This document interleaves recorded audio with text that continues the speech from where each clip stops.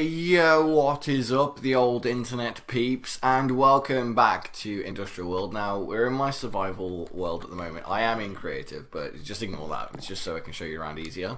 And what we're doing today is, like the title of the video suggests, we are introducing the concept of electricity. So if I go close to this generator now, you'll see that our available power is 510 kilowatts an hour. And the quarry will only function if there is enough power to power it. So the quarry takes 50 units of power. So if we wait till this hopper runs out, you will see that when the quarry fires, it deposits some power, and there we go, we stay at 510 because it fueled the generator from that hopper.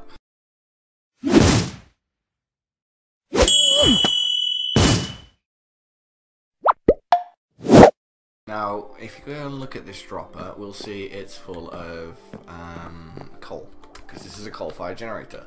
So what happens is, if you push the button, it will add some coal into the generator, and then the quarry is set, whenever this comparator detects that this hopper is empty, it will power the quarry as long as this lever is pulled. But the quarry will only power if it's got enough power to use it, and the tunnel bores work the same way. So if I just quickly let's turn on the tunnel bore machine, there we go. So now when we place down a tunnel bore, it will function. So let's stick one down. Oh, quarry's off again. We'll stick one down right about here, and we'll just set the scoreboard objectives, set display, sidebar, and we'll do fuel. There we go. So now we're looking at the power. So now if we name this tunnel bore West, you'll see as he digs, the power is going down because these machines require power to run. So we'll just break him. So we've demonstrated the point quite admirably. And we'll go and turn the tunnel bore off, and we'll show you basically the basic functionality for how to set this up. Okay, so here we are at the generator. Now, as you can see, when it deposits a coal, when it detects it's colliding with the armor stand, it then adds a certain amount to the power. So if we go to the spawn point, and I'll show you the code that's powering it.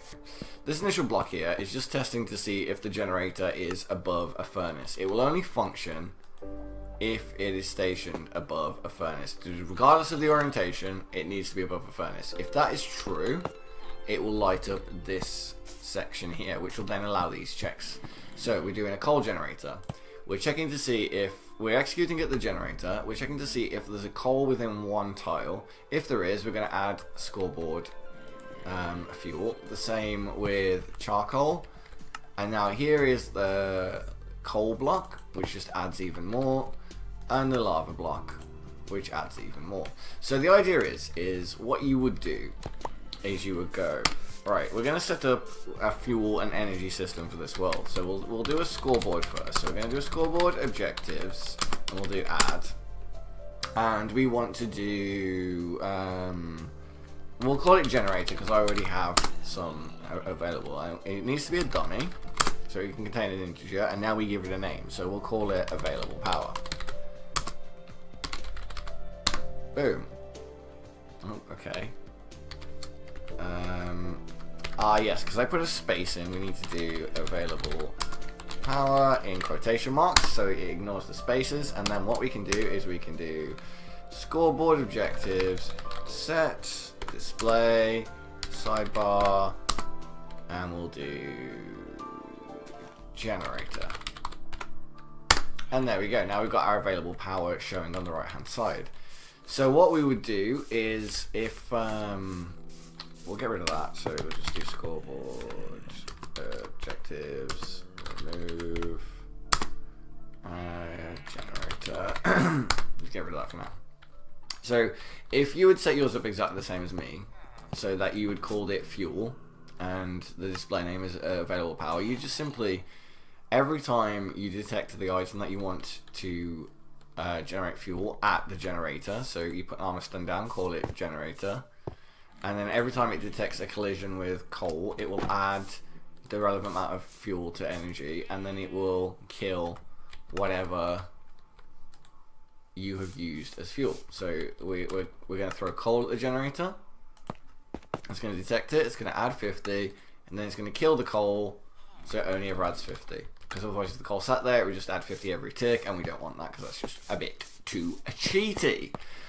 So, how do we make this so the machines require fuel? Very simple. Simple check. This is my remote control system, so you'll have a series of levers to activate each block, but this is the one we're looking at. We're going to scoreboard players test and make sure they've got enough fuel to run this machine. In this case, this is the tunnel bore. So every time the tunnel bore ticks over, it's going to say, do we have enough fuel to run it? If that is true, it's going to run the tunnel bore. Then at the very end, it's going to... At the very end, there we go. It's going, at some point along that line, it's going to remove the right amount of fuel. The same with the quarry. We're going to check to see if it has at least 50 fuel, because it requires 50 fuel to power it. And then once it's done its job, we'll remove 50 fuel.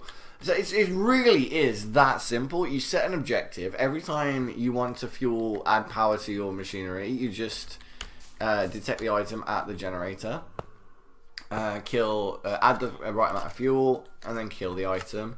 And then every time you want to run the machine, you just query that fuel count to see if it's got the amount of fuel in it that you want to run the machine, which is very, very simple, very, very straightforward. And at some point, I will demonstrate this to you guys, which looks pretty unassuming right now.